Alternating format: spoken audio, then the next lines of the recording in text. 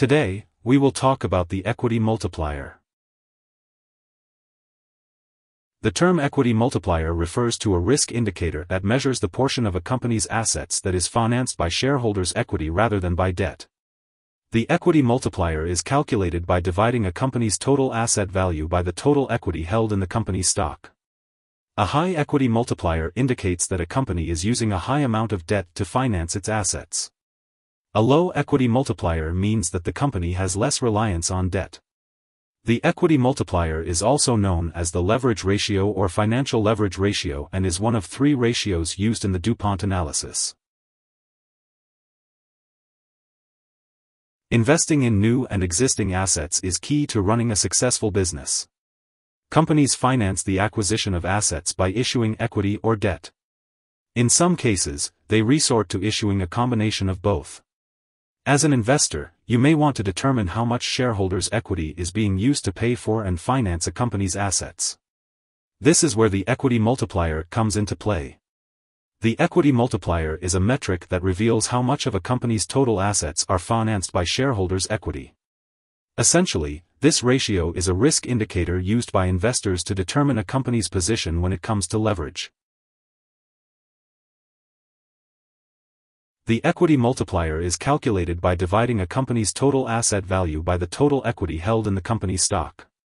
The formula for the equity multiplier is total assets divided by total shareholders' equity, where total assets include both current and long-term assets and total shareholders' equity is calculated as total assets minus total liabilities.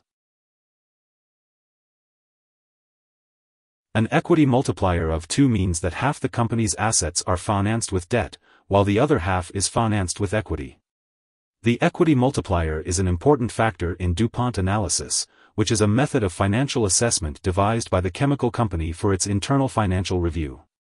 The DuPont model breaks the calculation of return on equity, ROE, into 3 ratios.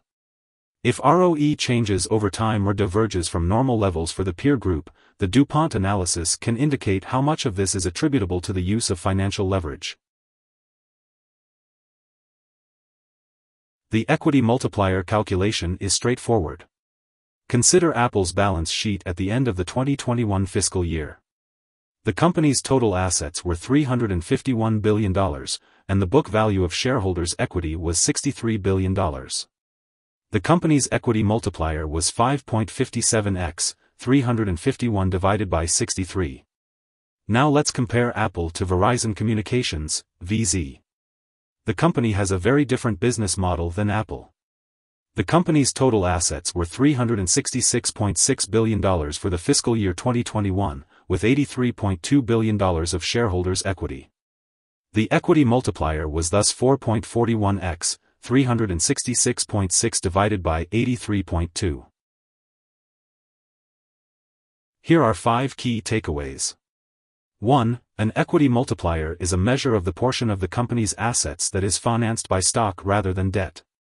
2. A high equity multiplier generally means that a company has a higher level of debt.